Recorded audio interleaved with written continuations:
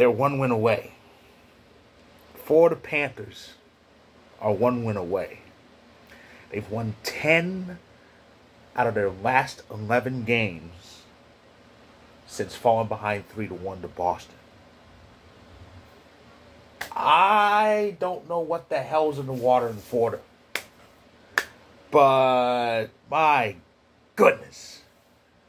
Again, I said this many times before. This is the run quite a few thought Florida's going to have last year. Because, yes, they won the President's Trophy. It's supposed to be a jinx, which it is. It is a jinx. But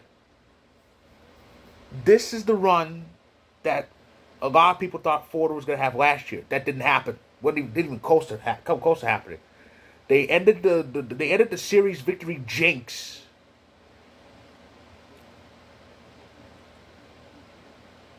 They ended the series victory jinx last year, but they got killed by Tampa. This year, they finished 30 points worse than they did last year. Barely make the playoffs. They were the second to last team to make it. And then all of a sudden they've won 11 playoff games and they're 1 win away from reaching the Stanley Cup final for the second time in franchise history and the first time since 1996, that magical run back then. I am getting a mix of 03 Mighty Ducks and 2021 Montreal Canadiens vibes here. I'm getting that.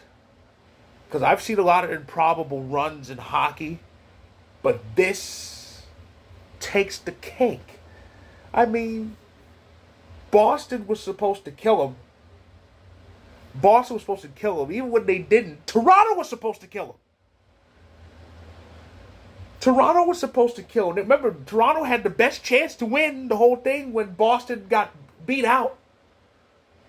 And they got fizzled in 5 games. I don't know what the hell is going on with Florida, because Florida statistically shouldn't be close to this far.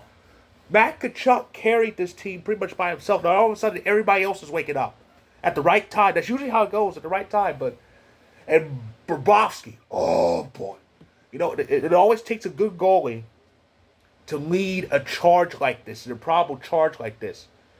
I am getting, well, I was going to say I'm getting Jiggy vibes, but no. Jiggy was a whole nother animal. Jiggy was a whole nother animal 20 years ago. Jiggy was so fucking good in that run. He got the Conn Smythe even though he lost the final.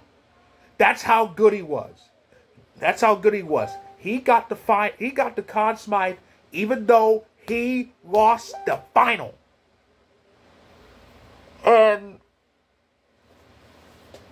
And it's crazy what the Panthers are doing. And what's even crazier is what the Hurricanes are not doing.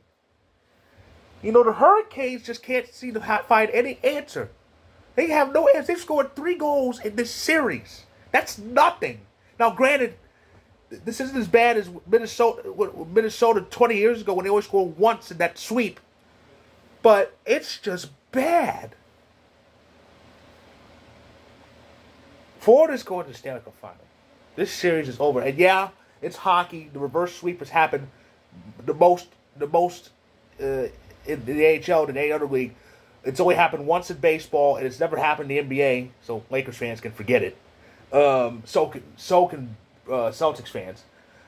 But I can't see Florida losing 4 in a row. I can't see Florida losing 4 in a row. They've never lost more than 2 in a row in this run. That's the scary part about this. This stretch that they're on makes their playoff record look really good. They are 11-4.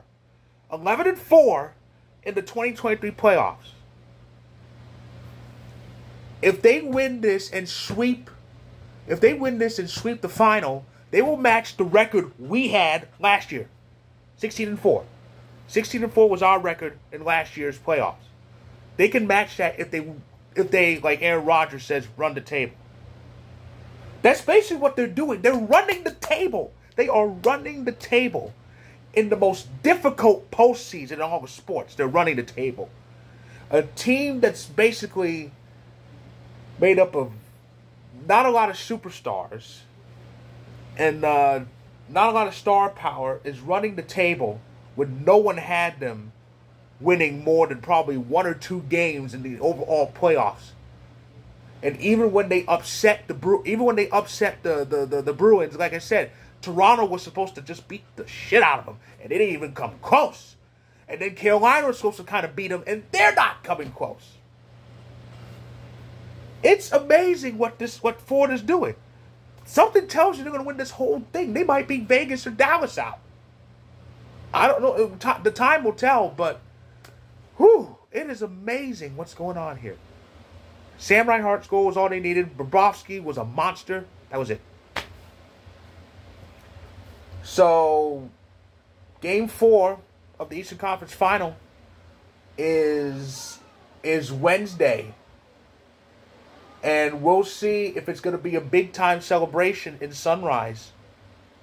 Or if Carolina can at least break the brooms like Toronto did, or they get killed at home again. It's going to be pretty interesting. So, that's my recap of Game 3. I said Game 4 is Wednesday. Before that, Game 3 of the Western Conference Final between the Golden Knights and the Stars. That's tomorrow night on ESPN. And Vegas is up 2-0, but the series shifts to Dallas. We'll see if Vegas will go up 3-0. And if that happens, we're pretty much getting Vegas and Florida in the final. That's going to be very, very interesting.